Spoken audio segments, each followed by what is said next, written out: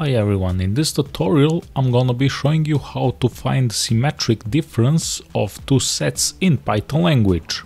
In order to do that, I'm gonna create two sets. First set is gonna contain few odd numbers, for example 1, 3, 5, 7, 9, 11. The second set is gonna contain few prime numbers, for example 2, 3, 5, 7, 11, 13. That's gonna be enough.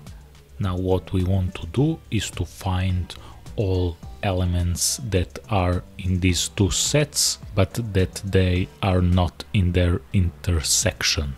In order to do that, we're gonna call symmetric difference function on first set. So I'm gonna say odd numbers, symmetric difference, and as the argument I'm gonna use this second set.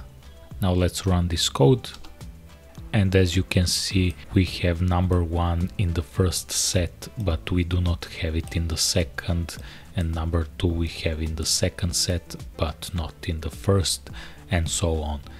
That's all in this tutorial. Don't forget to like this video. See you in the next tutorial. Happy coding!